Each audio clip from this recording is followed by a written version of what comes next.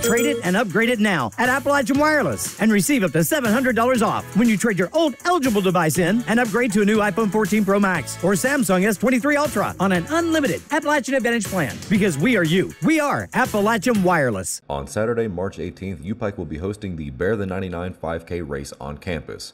As the name implies, the 5K will incorporate the 99 steps the university is famously known for, as well as various landmarks across the city.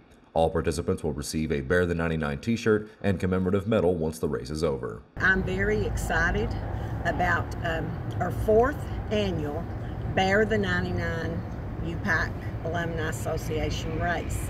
And this race, like we said, this is our fourth annual. And when we started planning this race for UPike, it was basically we was thinking of a way to raise scholarship money.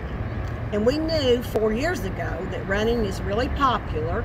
I hope it still is, but we thought, well, why not do a 5K? And basically the money that we raised on the first race and the money that we raise every time that we do the race is for the alumni scholarship. A unique race such as this can only be done in Pikeville, as the race begins and ends with the 99.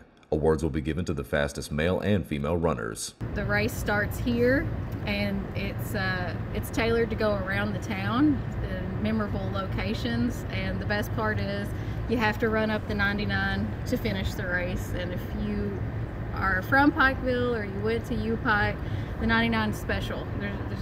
This college is the 99, so that's my favorite part. It's the hardest part. It's not fun, but it's great. Everyone's standing up here cheering for you, and it's just a great time. Reporting for Mountaintop News, I'm Nick Collum.